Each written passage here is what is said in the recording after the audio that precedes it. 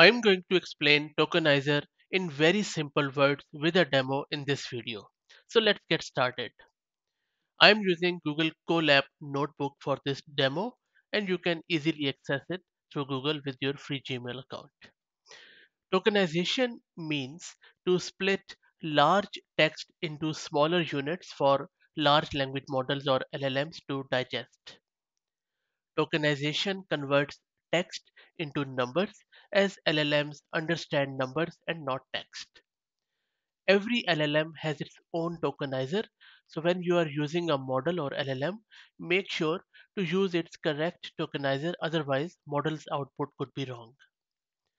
Now let's see how a tokenizer works in a demo.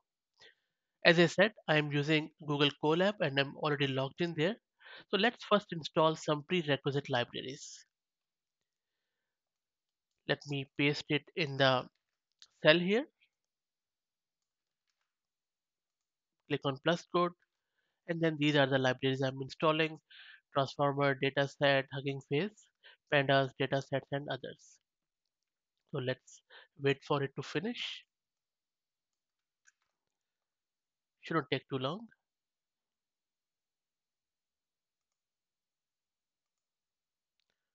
Libraries are installed now. As a next step, we need to log into Hugging Face Hub because that is where we will be using the models from. So click on play, and this is going to ask you the Hugging Face token. Go to huggingface.co, log in with your free email account, and then once you are logged in, on the left hand side click on access token and copy this token from here. If you don't have it, just click on new token and create your own.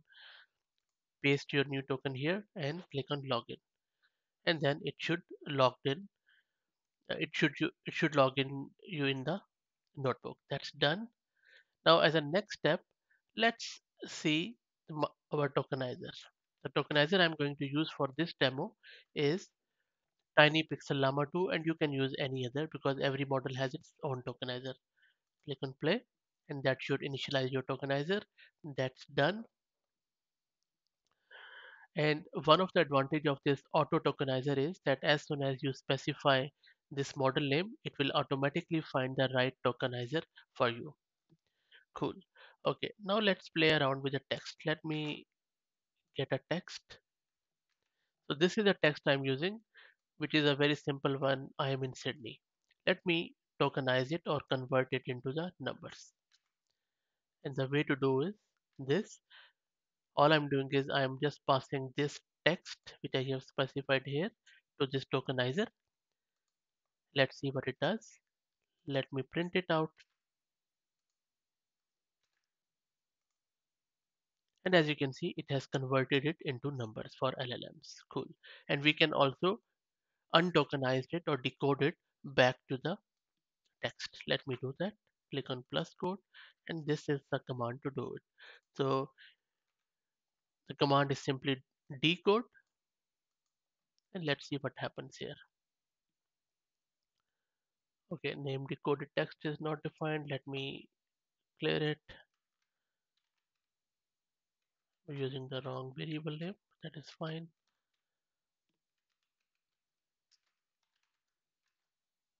Click on play. So there you go. So you have your I am in Sydney here. Cool. Now in the real world, you might have a lot of text. So let's also see example of a larger text. Click on plus code. So now here you can see instead of one variable with a text, I have defined a list or an array where we have different items in that array. And then I'm passing that list to the tokenizer and then printing that uh, number. So there you go. As you can see, we have one, two, three, four items in this list, and it has returned us four lists of number. Now, as you can see that lists in this output are not of same length.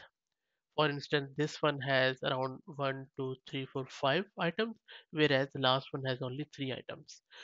The thing is that models need every list of tokens of same length because we use fixed number of tensors. So the next step is to make all of these lists of same size. To do that, we first determine what's the max length of the list, and then expand each list to that length. For instance, we have the max length is 1, 2, 3, 4, 5, so we need to expand this list to 5. This process is called as padding, and let's see how the padding is done. This is the code we use. So first we mention that what pad token we are going to use, so what exactly will be placed here, and then we use the padding true and then pass it to the tokenizer. Let's run it and it will better explain. So there you go. You can see that now we have every list is of same size, which is 5. Cool. Now, another thing is that every model has a max length, which is the limit of tokens. Because these models are finite, you can't just throw text upon text in them. There is a limit for every model. So we need to truncate the token as per max length of that model. And this is how you do it. Click on code, and then this is the um, code to do it. So in this one, we are still using our tokenizer. We are passing it our text. Then let's suppose this is the max length of the model. So we are just specifying that we can only have 3 tokens in the list. We are mentioning that truncation is true and padding is also true. So anything below 3 will be padded, anything larger than 3 will be truncated. So click here and there you go. So we have all the list of the same length and as per the max length of this model. So this is how tokenization works. I hope that you liked it. If you have any question or any feedback, please put them in the comments, and don't worry about the commands. I will put them in my blog and I will drop the link to that blog in the video's description.